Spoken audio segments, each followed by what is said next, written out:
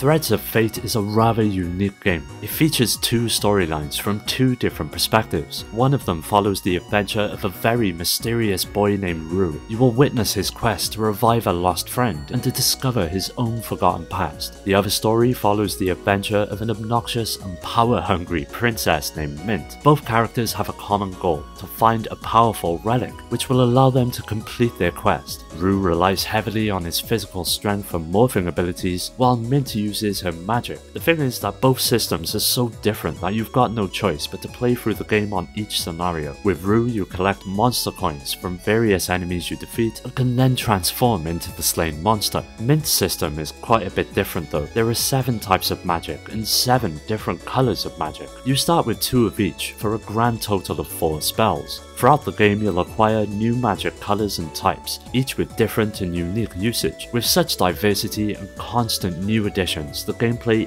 never sees a dull moment, as you're constantly learning new ways in which to accomplish your goal. The visuals are vibrant and colourful, but not overly so, and I found myself just sitting and admiring the details in several locations many times. The characters are made in a charming, subdued anime style, and all look fresh and full of personality, and they all have their own individual movement and gestures that only that character can make. The monsters too are all very unique and are hardly ever recycled as you make your way through the game. Overall, this was a solid effort from Square, and a nice break from some of the better known series the company were known for. If you're looking for a shorter PlayStation RPG that is easy to dive into but hard to master, with overall simple gameplay mechanics and some interesting story quirks, this is a great game to try.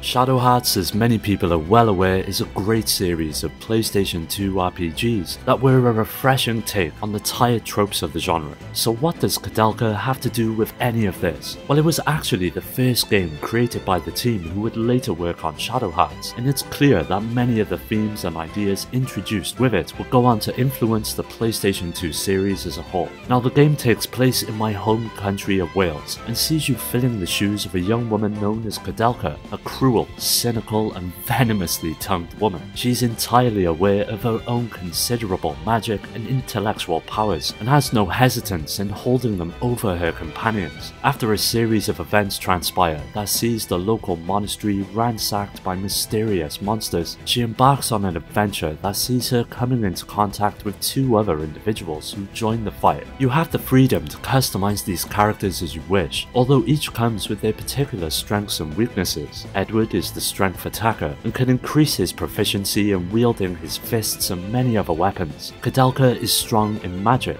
and the third character can do both. You gain points as you level up, and these can be allocated to increase life, magic, strength, and many other statistics that contribute to your chances in battle. Each encounter can strike at random, whirling the screen into turn-based dungeon environments. The combat system has depth, but its implementation is simple, graceful, and fun. At around 20 hours of playtime, Koudelka might seem relatively short for an RPG, but on its own intense and intimate terms, this length makes perfect sense. You'll become immersed in a world of magic, alchemy, grotesque monsters, horrific deeds, and desperate people. You simply owe it to yourself to try this one out.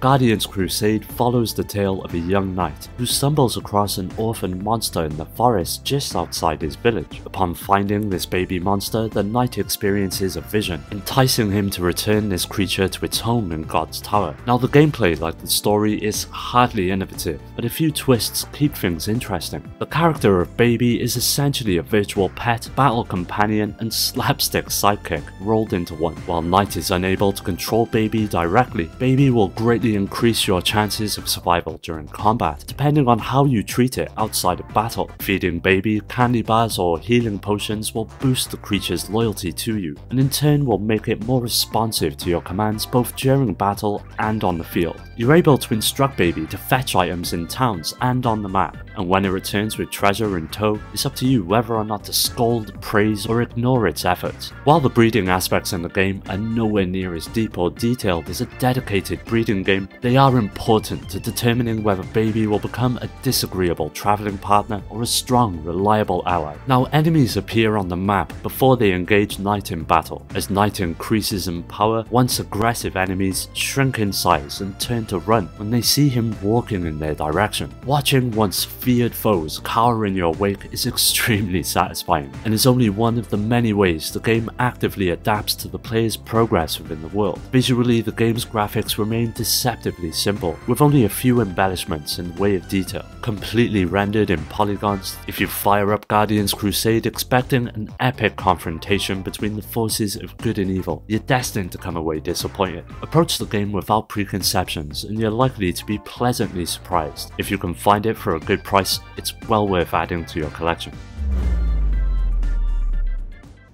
Azure Dreams was a rather unique RPG that went against the tried and tested elements of traditional entries in the genre. You play as Ko, a young monster hunter from a desert town, and upon turning 15, males of the town are considered adults and are eligible to enter the famed Monster Tower, where most of the action in the game takes place. Over the course of the game, Ko will have to challenge the tower many times, collecting experience, items and monster eggs along the way, and then teleport out when you've reached a point where it's too dangerous to continue. To keep things fresh, each floor of the tower is randomly generated, so treasures, rooms, exits and monsters will change every time. One of the things that forces you to strategize in a non-traditional way is the fact that every time you enter the tower, Ko starts at the lowest experience level. He'll increase in level whilst he's in the tower, but it's only temporary, so in order to climb higher and higher each time through, you have to change other things. Much like in Pokemon, every type of enemy monster you come across can also become your ally. These little critters will travel alongside Ko and will follow your exact commands,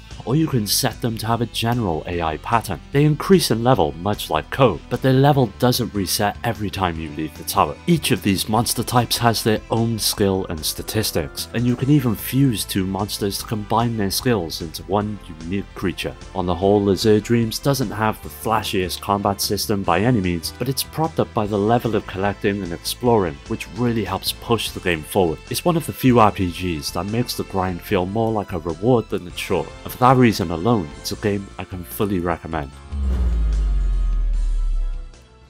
Sayuki Journey West had the privilege of being one of the last games released on the original PlayStation. It's essentially an SRPG that takes a lot of cues from the likes of Final Fantasy Tactics. The gameplay stays true to the standard formula and sees you controlling a group of characters on a grid-based battlefield. It all plays out in a turn-based manner, with the player having the option to choose from a string of abilities to alter the course of an encounter. But it's the differences between Sayuki and other SRPGs that truly make it stand out. First off, the maps on which you do the fighting have some interactivity, unlike most games. There may be a log you can cross a ledge with, then you can drop it down so people can't follow you. Sayuki also has very varied terrains. Rocky mountains, flat plains, towns and rivers are all places you should expect to visit. The other, more significant difference is that all your characters are wares. Wares are more than human. While they have a human form, they can transform into much more vicious creatures. However, only one character in your team can be transformed at a time, and they all share a wear meter. This depletes as you use your wear attacks, so you can't always rely on them to win each fight. Since only one character can transform, you have to be careful on who you pick to change.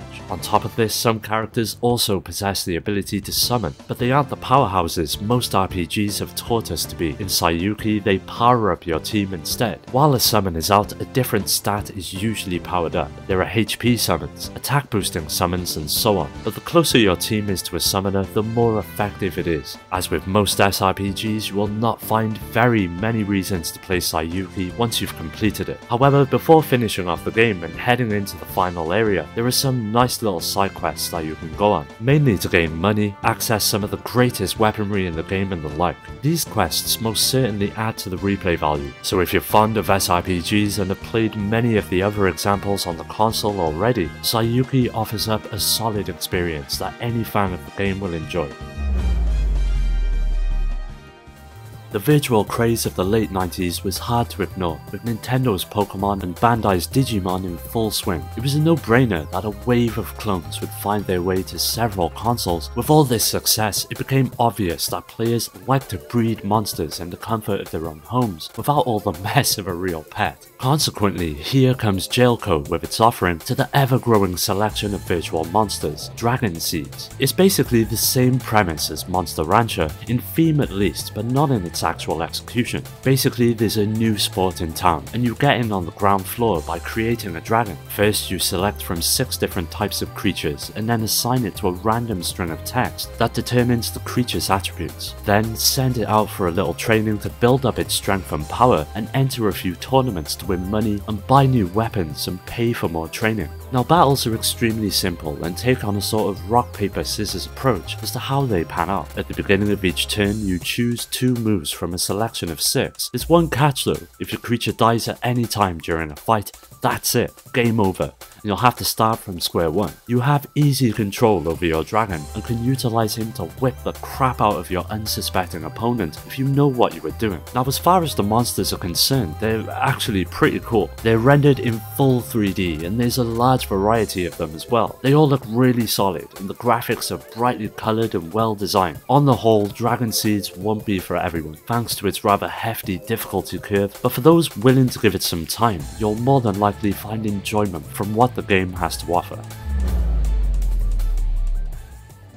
Thousand Arms is without a doubt one of the most innovative RPGs that the PlayStation ever received. The story sees you taking up the fight as Maze, a spirit blacksmith descended from a well-respected family, as himself and several like-minded heroes fight against the tyranny of an empire that has all but consumed the land. The story is pretty standard if I'm being honest, and it's nothing to write home about, but it does facilitate what Thousand Arms gets so right, and that's the gameplay. Now, the action takes place across several 3D environments that the player can freely rotate with the tap of a shoulder button. The sheer amount of locations that's on offer has to be commended. Now, one of the most innovative aspects of the game has to be the dating system that sees the player being able to date several ladies across the land. In order to do so, you need to provide them with a present and usually partake in a minigame to ask them out. Now, you're probably wondering what the hell this has got to do with stopping the Empire. Well, you see, the more you date a specific lady, your intimacy level with them slowly rises, and with Mayers being a spirit blacksmith, it allows him to forge incredible weapons or spells with the lady's help. Of course, without a solid battle system to back this up with, it would all be pretty pointless, but thankfully Thousand Arms provides an exceptional fighting experience. Most of the battles are one-on-one, with the front character being the only one able to attack and use offensive magic against the enemy, while the backup party members are used for support and items, with a flurry of special effects that really draw you into the battle. Adorning the adventure are several anime cutscenes that both advance the story and highlight some of the more incredible moments. It's got to be said that the developers did an amazing job in producing these works. On the whole, Thousand Arms is one solid RPG that is well worth seeking out if you like what you see here. It'll provide hours upon hours of entertainment.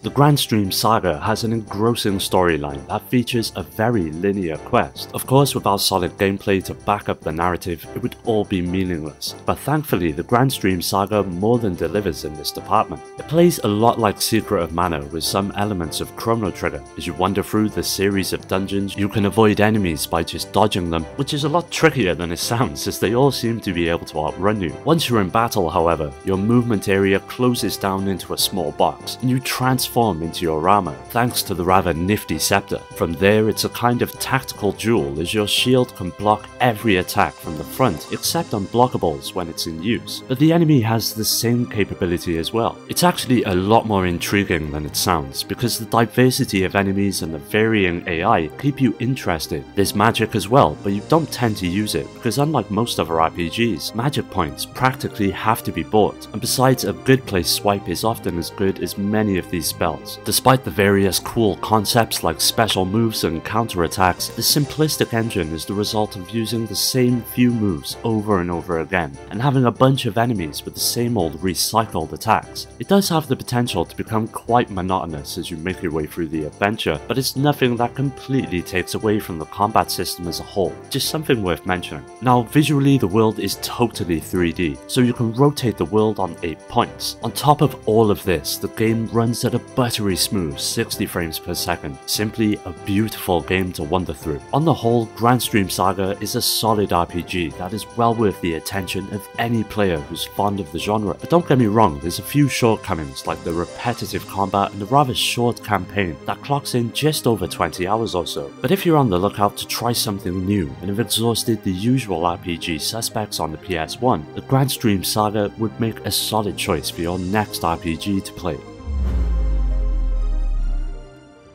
The somewhat immense world of Legaia is plagued with mist, a thing that can only be defined as a dark and secretive presence that strikes fear into the hearts of everyone it touches. Van, the main character, lives in a town called Rimelm, whose high walls have kept the dreaded mist out of the area for quite some time. But it doesn't keep it at bay forever, and after a rather dramatic invasion, Van vows to rid the world of the mist and sets out to accomplish his goal. In order to do so, he draws on the ancient power of beings known as the Saru, by using a device that used to be worn on the wrist of virtually every inhabitant of the world. It allowed them to control the Saru, a group sent from the heavens to aid humanity. They are the most valuable companions, and this is no more apparent than in battle. Although Legend of Legaia is in many ways a standard turn-based RPG, it notably breaks the mold when it comes to combat. Without disclosing all of the details, combat is essentially broken down into two aspects: physical arts and Saru magic. The art system employed by this game is imaginative and engrossing. Rather than merely selecting a standard auto attack, you can choose from a series of directions which has the potential to result in special attack,